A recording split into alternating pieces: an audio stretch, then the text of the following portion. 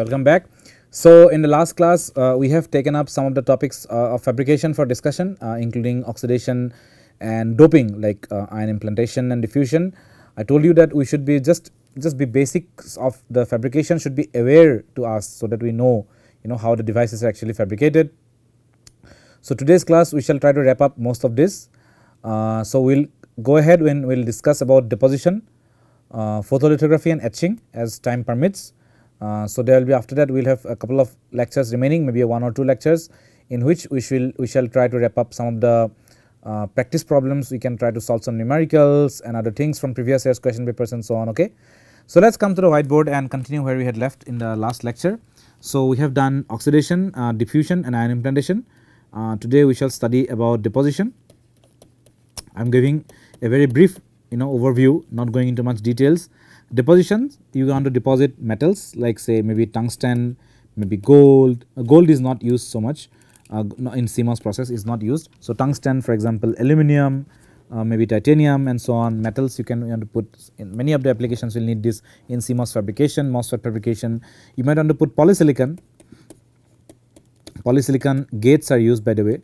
These are highly doped polycrystalline silicon that can behave as sort of metals and are used as gate metals actually, polysilicon. You might want to deposit dielectric like silicon nitride, silicon dioxide, also aluminum oxide, whatever, hafnium oxide sort of things you can also deposit this. So there are many ways to deposit this, and technically they are divided into 2 categories. One is physical vapor, one is chemical vapor deposition. Okay. So first let's talk about physical vapor deposition. Physical vapor deposition or physical processes, you can say those processes that will produce a vapor of the material. It will produce a vapor of the material to be deposited.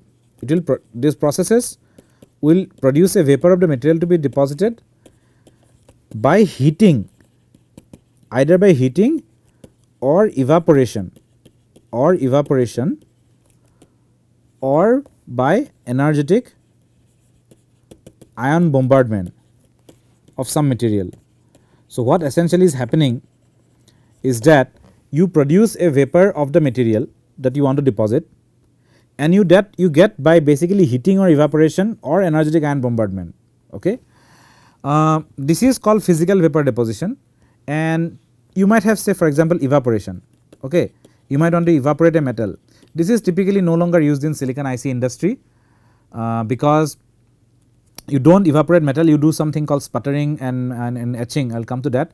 And evaporation of metal is typically done in compound semiconductor like gallium arsenide, gallium nitride industries will do this kind of evaporation of metals because evaporation does not give a good step coverage. What I mean is that if you have a feature like that, this is suppose silicon, and you want to deposit you want to deposit metal all over, then it is a silicon this thing, then the metal that you deposit will not be, it will sit here. This is metal, for example, the metal will come here, this is metal, the metal will come here, but this sidewall, this is called sidewall, no, the sidewall coverage is not very good. Okay. The sidewall coverage is not very good. The sidewall coverage is not good. So that is why it's called poor step coverage. The step you will not get the metal done. Ideally you want the metal to go like this everywhere, right. So in some there's a chances you want to fill. So this evaporation is not very widely used in silicon, it's used in gallium arsenide, gallium nitride because they use it in another way called lift off actually, and evaporation is mostly used for metals. So in a way I'll come to this point again. So if you have this trends like that, a poor step coverage will mean that you have a metal that comes here and a metal that comes here and a metal that comes here. Sometimes you might want to get metal here and you might not get the metal on the other side.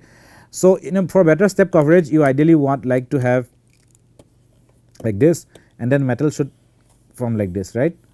So that step coverage is difficult to obtain in evaporation. So people do not do it so much, but people used to do something called E-beam evaporation. E-beam evaporation in 3-5 compound semiconductor industry, still people do E-beam evaporation. So essentially you have a giant chamber in which you put a substrate here, and then you have a source that you actually you have a source there, you have a source in a metal, say you have a titanium or aluminum here, and you use an electron beam that is magnetically deflected. An electron beam will come like this, and the electron beam will heat up this this metal. It will heat up and it will melt sort of thing, and the species will come here and they will deposit the coat the substrate.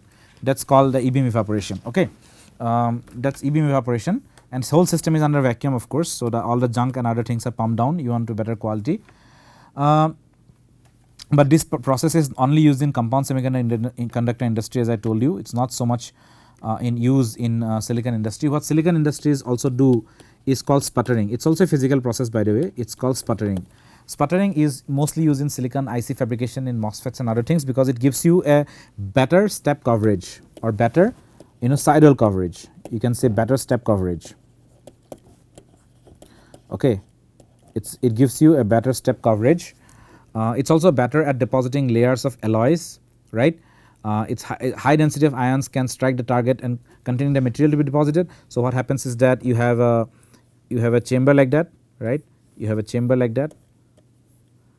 You have a chamber. Okay. So maybe I use a different color here. So you have a platform here. This is called the sputtering target. This is called the sputtering target, and you are using a sputtering gas, of course, here, sputtering gas, and then you have your wafer here, right. This wafer on which you want to deposit the metal by sputtering, that is your thing, right. And essentially you have high energy argon ions. These high energy argon ions will bombard and will release this target material, whatever sputtering, maybe silicon nitride, maybe metal, something, it will sputter and it will release, and those will go and basically this deposit the metal.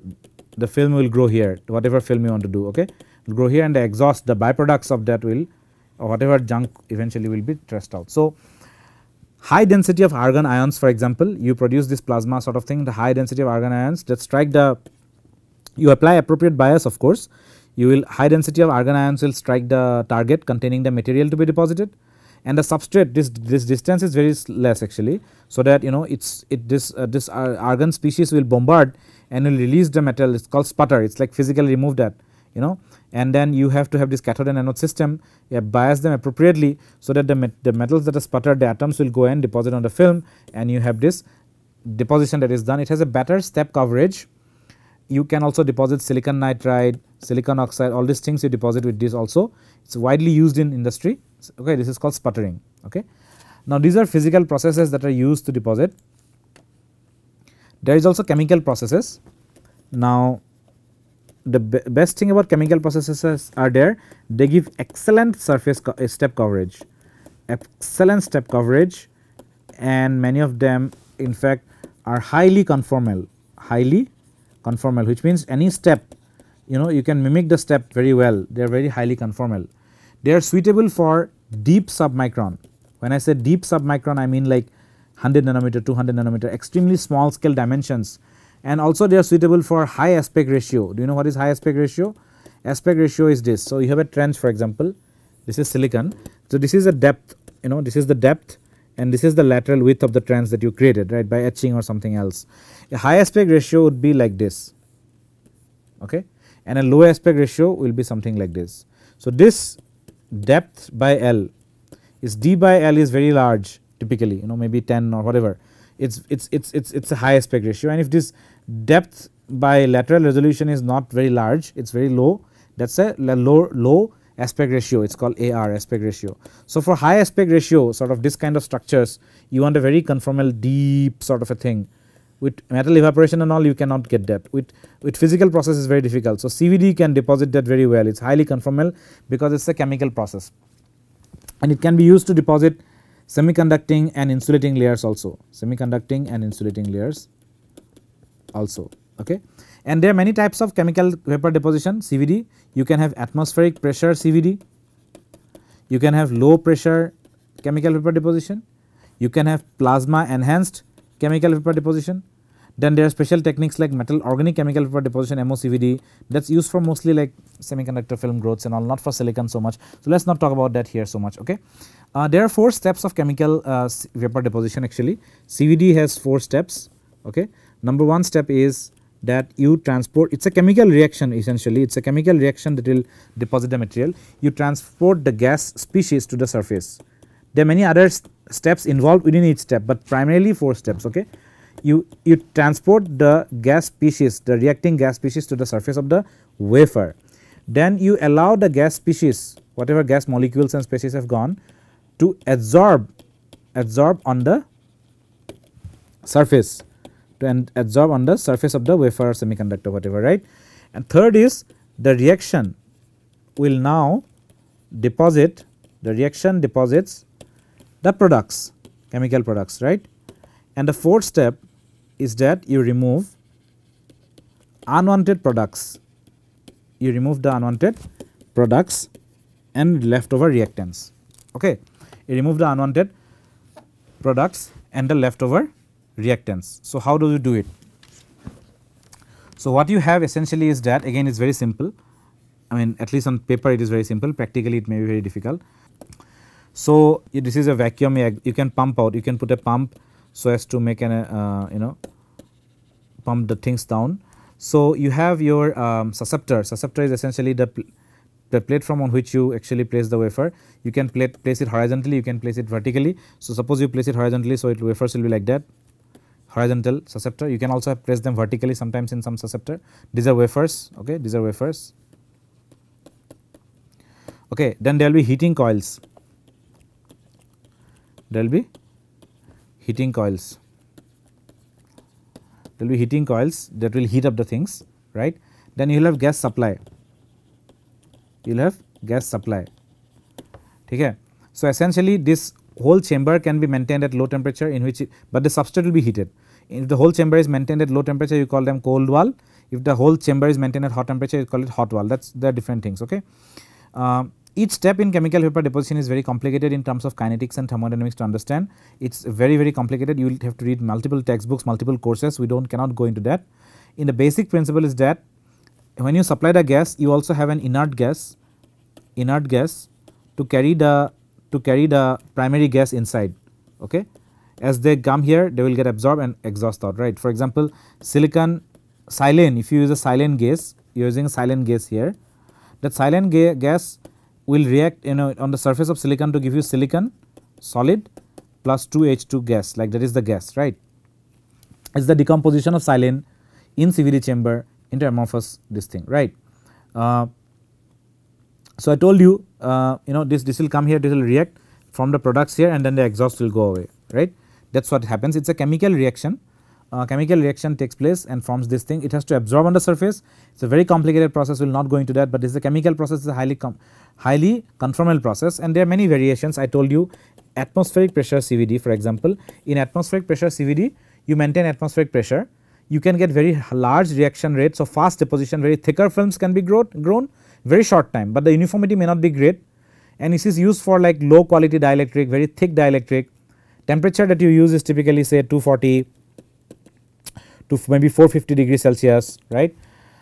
You can grow thick, high quality, very low quality, very thick silicon dioxide might be needed in some applications. All these things are done, right. Then there is low pressure CVD, where you have to use a little low pressure, you have to pump it down. Pressure could be range of 10,000 Pascal. This is the little low pressure in atmosphere. What happens is that you get the mass transport velocity, the velocity at which you are transporting mass is actually lower than the reaction rate. So reaction velocity. So you get better uniformity, purity, homogeneity and control. Widely used for polysilicon deposition, like deposition of high quality oxide or silicon nitride and so on. Typical temperature could be around 660 degrees Celsius for in case of silicon technologies. Temperature is very important here. What happens in LPCVD is that you put the substrate, then you evacuate the tube, then you flow the process gas and increase the pressure to 1000 Pascal or so. You let the reaction perform and you remove the substrate. Okay. So that is LPCVD. Then there is plasma enhanced CVD. This is a very simple, again a similar process where you have a plasma. This advantage of plasma enhanced CVD is that it may not give you as high quality as LPCVD, this gives you better quality, but it is a low temperature process, so you can deposit at around 200 to 400 degrees Celsius. So in some cases you cannot take the wafer to a higher temperature. Okay, in that case you have to use a lower temperature. So you cannot use LPCVD, then you can use plasma enhanced CVD. What happens is that, you know, this is used for things like, for example, you want to do silicon dioxide over aluminum metal. Suppose you have a layer of aluminum metal over which you have to put silicon dioxide. Now aluminum melts at 660 degrees Celsius. You cannot use LPCVD, aluminum will melt. So you have to use PCVD at 400 or 200 degrees Celsius so that aluminum does not melt, and you can put silicon dioxide. So essentially you have a plasma chamber. All of you know what is plasma chamber. You have the reactive gases there, and you have IRF voltage, cathode and anode to excite that. You will have ions, that ions will bombard, okay, the ions will bombard the surface and provide energy, and you will deposit the material on the wafer that you want. Okay. It gives you high information, high film density, chamber can be easy to clean and all, but you can generate lot of toxic gases, that should be, you should be aware of that. Okay. You should be aware of any toxic gases that are generated in this case. So also CVDs can be done for metals, I told you. Metal CVD, they are not LPCVD or PCVD, this is the metal CVD. For example, tungsten. Tungsten is used as a plug, metal plug. For example, you have this layer of metal here, and then you have to connect another metal. So you fill tungsten as a plug. Okay, this tungsten plugs are used. Tungsten can be also done by CVD. So you take this compound of tungsten, then you put hydrogen gas, heat, and then you get tungsten plus 6HF. So there's a, you know, this is also, you have to be careful, by the way, all these things. So you can use CVD for different types of metals also, you know, titanium nitride and so on. So the next step that we should study is photolithography. Photolithography is the process or the art of transferring the pattern, whatever source, drain, whatever you want to do, the pattern has to be transferred to the wafer, I told you. So you have a mask, and that mask will transfer the pattern to the, so essentially you have a mask, right. On the mask you have this pattern, maybe source drain pattern, tiny patterns you can define. This is called mask writing. You can write the mask and keep it. On below you have a wafer on which you will transfer the pattern. So you will have a UV lamp here, UV lamp, and you shine, okay, you shine the lamp. What happens is that you coat the silicon wafer, this is a silicon wafer, you coat the silicon wafer with something called photoresist. The photoresist is a complex organic compound, and there are many kinds of photoresist. I will only talk about one kind, for example. So what happens is that you can pattern it, and make sure that photoresist is only, you know, so the mask, for example, this is a photoresist, okay. So for example, sorry, so this is silicon, this is a photoresist that you spin coat, you know, you can deposit that by spinning and coating it, very easy. Now suppose you have a mask on top, okay, there is a mask on top here, the mask has suppose an opening here, an opening here, so which means, and everything is opaque. Now you are shining UV lamp, 365 nanometer or so, some UV lamp. So UV will come, but it will be blocked everywhere except this. So the UV lamp rays will come here, UV rays will come here. What will happen is that the photoresist will get softened here and softened here, and if you dip it in a particular solution, these parts will go away, rest all part will remain. So what happens is that the photoresist will now look like this. This part, it has been dissolved away. This part has been dissolved away because the UV rays came and hit this part, and so there became the cross linking of the polymer became soft. Actually it's a polymer. The cross linking became soft, it's dissolvable. You dip it in a particular solution called developer, which is basic, not acidic, and then that part will go away. So you have a pattern like this. So you can now put some metal here or whatever, you know, so that you can get these patterns. You can get these patterns. You can also etch away the silicon from here. I will come to etching little later. You can etch away under some plasma. Okay. So this kind of thing is called lithography, and because you are using a light source, it's called optical lithography. It's called optical lithography. And what is the minimum dimension of the feature that you can write? That depends on the wavelength of the light you are using. Typically, you know, many of the industries and academic institutes use something called eye line of UV, which means you are using 365 nanometer of UV lamp. So the critical dimension that you can define will depend on the lambda. The more shorter wavelength you use, the better resolution or smaller features you can get. Okay. There are many types of lithographies. The one where the mask can be in contact with the wafer called hard contact, where the mask can be little bit away from the wafer, one where mask, you know, has many lenses to project the image and all, projection lithography. There are many ways, many techniques of lithography to essentially transfer the patterns. Okay. And lambda, if you use a smaller lambda, you can get better, smaller features, and smaller features. Okay. So, there are limits, and the mask that you use, this mask actually is nickel chrome. So, anywhere you will have transparent features where the light can come through, you have everywhere is opaque. This mask is printed separately, that we should know. Photoresist that I had talked to you about, photoresist PR profile, that photoresist is a radiation or UV sensitive compound, a polymer sort of thing. Once you expose, it becomes soluble in those areas. This type of photoresist is called positive photoresist. There is also negative photoresist, such that wherever the UV light has shown, illuminated, that part becomes hard, and rest all part becomes soft and can be removed. That is called negative photoresist. Okay. So, this is in a basic way in about the lithography. You can also, apart from light, you can also use electron beam to define features. So, electron beam lithography is very expensive and it can go up to like 10 nanometer or 5 nanometer features, because electron beam will have better resolution, high energy and so on. So, other things are there. And finally, for this module, this fabrication thing, the one thing that is last remaining is actually etching. Okay. The one thing that is last remaining is etching. Etching is removal of a material. For example, you have a silicon wafer, and this is silicon, and then you have photoresist, you have patterned photoresist, and you want to remove silicon from here. So, you can actually do a wet etching. That means you can dip it in some acid, some solutions, specific solutions at temperature, or you can do a dry etching. When dry etching, it means it is plasma bombardment. Okay. So, if you do wet etching, for example, if you do wet etchings are isotropic. So, if you dip it in a specific solution that can attack silicon chemically, and it will give you like a etching like this profile, like.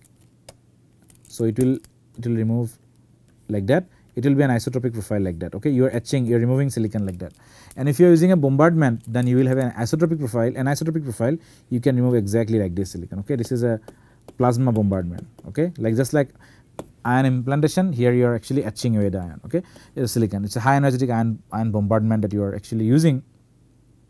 This plasma can be chlorine plasma, argon plasma and oxygen plasma. So, depends on the chemistry that you are using actually. Okay.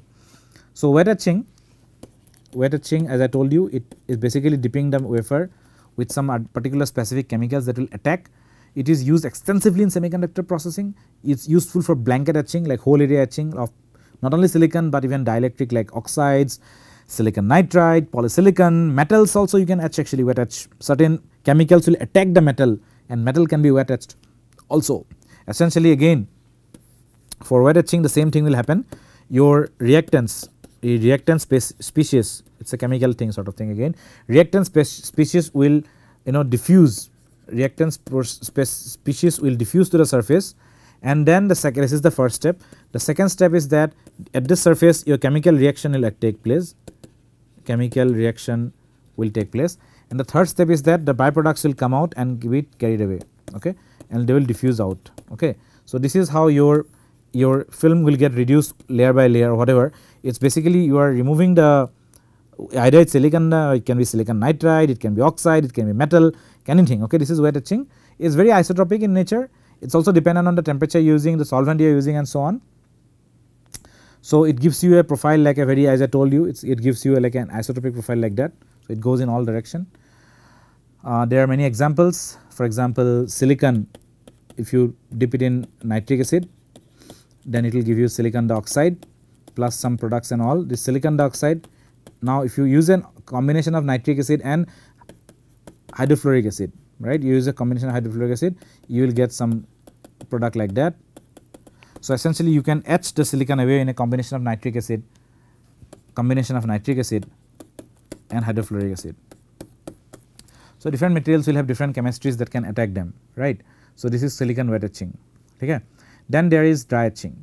In dry etching you use high power plasma to remove the silicon from these pockets. So, dry etching is essentially also called, typically it is called plasma etching. You use a high power plasma to etch the surface away. It is a process in which a solid film is removed by chemical reaction with the presence of a excited or a ground state species. Okay. These energetic ions will bombard in a gaseous discharge and enable this plasma etching. The first step is that the plasma will generate the reactant species. The second step is that the reactant species is transported by diffusion to the surface, right. Third step is that the reactant is adsorbed on the surface, right.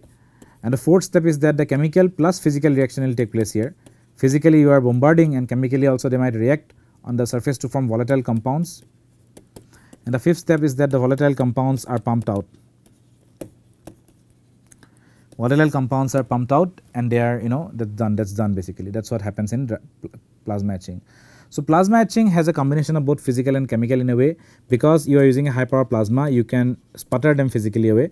So it's also called sputter etching, and the physical component is called sputter etching. That gives you the anisotropic component of the etch. At very high energy, ions bombard the surface at high speed to give you an anisotropic profile, but it has poor etch selectivity, which means if you have suppose layer A and some another layer B, suppose this is silicon nitride layer and then this is silicon dioxide layer, because it is not if you use a sputter etching physical and you bombard very high energy, then they will not select anything, they will just etch everything away, okay, which means you are not able to, do not know actually which layer is etched and everything is etched here, whether it is silicon nitride or silicon oxide, everything will be etched away to a particular depth that you want, okay. It does not have this is called etch selectivity. In wet etching, for example, you might use a compound that might only attack silicon nitride but not attack silicon oxide. So in that case, in wet etching, no matter what you do, you will essentially get like a wet etching like that.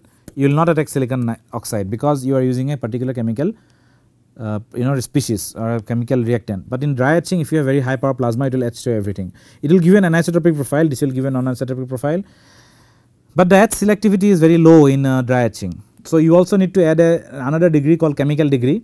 So you also want to have that there is a chemical process that is in combination with the physical process to give you better anisotropy. At the same time, it gives you better etch selectivity also, okay. So that kind of things are used. Typically these processes we call them reactive ion etching, RIE, and you might have inductively coupled plasma that you might add called ICP RIE to give a better degree of freedom in etching the the materials away. So it is chambers, these plasma chambers will be there where you have an anode and a cathode. It's like a parallel plate system that you have an RF capacitive coupled bottom electrode that will hold a wafer, large grounded area, low pressure will be used like 0.5 or 1 millitorr. Heavy bombardment will happen and selective area can be improved by proper etch chemistry here, okay. That is what it means. And ICP RI chemistry of course gives you an additional degree of freedom. It will also help you control the number of ions that you are using to bombard, and also the energy of the ions that you are using to bombard, okay. Both are important, okay. So that brings us to the conclusion of this lecture. We will end the lecture here today. We have studied most of the unit processes that are needed to understand fabrication of devices, oxidation, diffusion, ion implantation, physical and chemical vapor deposition, the different techniques. We have discussed etching, photolithography in mask and also on. So all these unit steps are used in a proper conjunction and a coherence sequent fashion to essentially get devices like MOSFET, for example, silicon CMOS. For N plus source drain you might want to do ion implantation, for gate oxide you might want to do thermal oxidation, for some pocket doping you might want to do again diffusion or ion implantation, you might want to etch oxides of silicon in certain areas. So all these processes are used extensively and they enable the silicon MOSFET and subsequently CMOS fabrication process, okay. So we are done with the semester fabrication processes. So we have maybe a couple of lectures remaining in this module where we shall try to recap whatever we have learned and solve previous year's question papers and some mock practice questions, numericals that will give you an edge and understanding, and also I will give you some unique questions that are typically not asked in textbook that we will discuss to make sure that we are in track with the semiconductor course that you have studied. We have not memorized, we will understand the concepts, okay. That is what we will focus on in the questions. We will see in the next class. So I will see you in the next class. Thank you for your time.